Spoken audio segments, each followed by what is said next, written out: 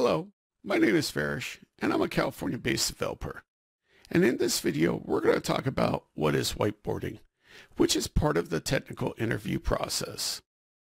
And it can be an intimidating part too. But with this video and other content from Codecademy, hopefully we can ease your concerns and help you along the way. Let's get started. To start things off, I'm going to cover what is whiteboarding and lightly touch on why it is important. Then I want to go into the process of a whiteboarding interview. Lastly, I'm going to give you a couple tips, non-coding related, on how to practice for your whiteboarding interview. So let's get started. So what is whiteboarding? Well, whiteboarding is a form of torture used during job interviews. The candidate is forced to code algorithms that they will never use on the job on a whiteboard in front of other people, causing the candidate to experience a sensation of inadequacy. Now I'm joking here. So what really is a whiteboard interview? Well, it is the portion of your tech job interview meant to test your communication and problem-solving skills. You'll be given a situation or a task and, of course, a whiteboard. And you're going to use this whiteboard to work out your code and explain your solution. So why whiteboarding? Well, it's used by a lot of large and established tech companies. The most famous one in this interview space being Google is part of the hiring process. And they have you do this to show your ability to reason, explain, and solve a problem. When working in teams, these skills are crucial to successful code implementation. If you're asked to add new features to an existing code base, where or how would you start? Whiteboarding is a way to demonstrate these skills. So what exactly happens during the whiteboarding portion of the interview process? Well, let's talk about that. So let's talk about what to expect.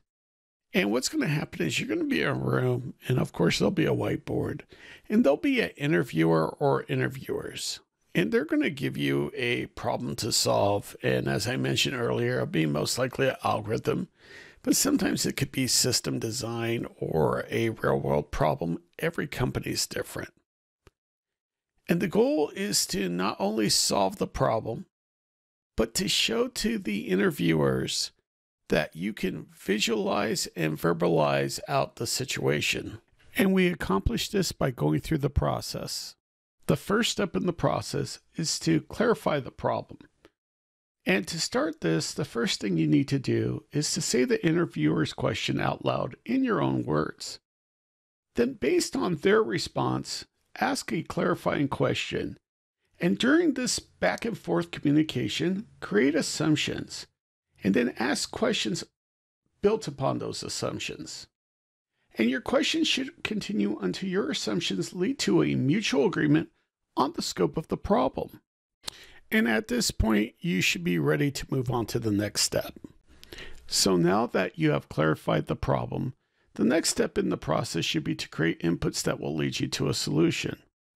Then once those inputs are created, you should also create the outputs you expect the function to produce.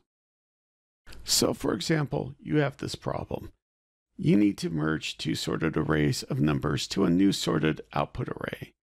So the first thing you need to do is to create a happy path, which is what you expect to be the most common scenario based on your earlier clarifying questions. And in this case, it is two sorted arrays of unique numbers. And while doing this, you have to be aware of the edge cases, which are the uncommon and unexpected inputs that could potentially break your function.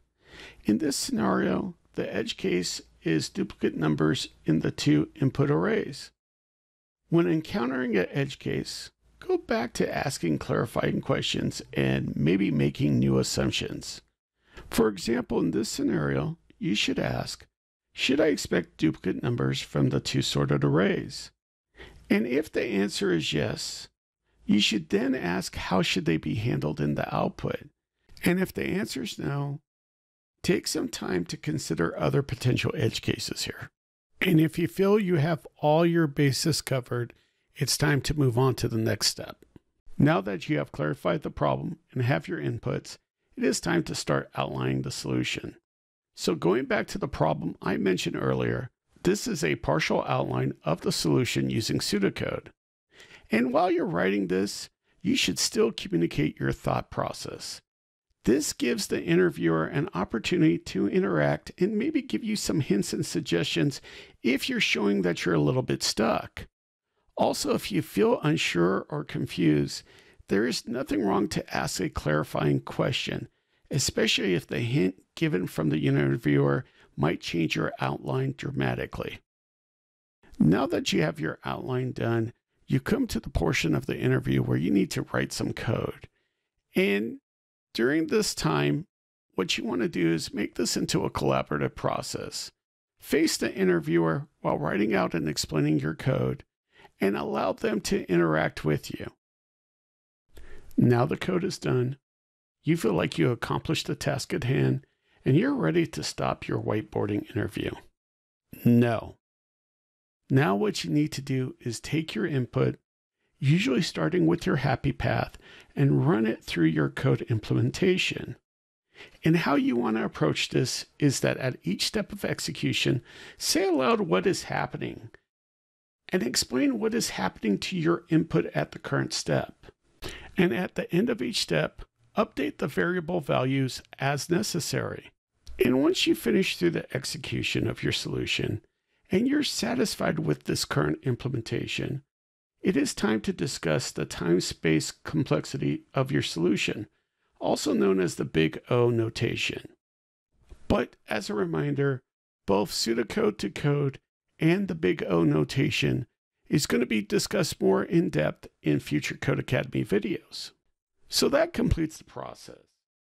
And now I'd like to talk to you about how to practice whiteboarding, but not with regards to the code or the algorithms and that sort of stuff, but how to effectively communicate, especially when you're not used to communicating. So the idea here, and this is more of a personal belief of mine, is to take everyday items that you might take for granted or you don't think about and whiteboard the process. And what do I mean by that? Well, on the screen, you see this pseudocode for cooking chicken. And you might have never thought about all the steps that are done when you cook chicken, from prepping it, turning on the oven, setting the temperature, waiting for it to warm up, placing your chicken on the cooking pan, inserting it in the oven, and so on and so on. If you take the time to practice talking out loud these steps, this will make you a better communicator. Also, while talking out loud about it, it will make you think about the steps you might have missed.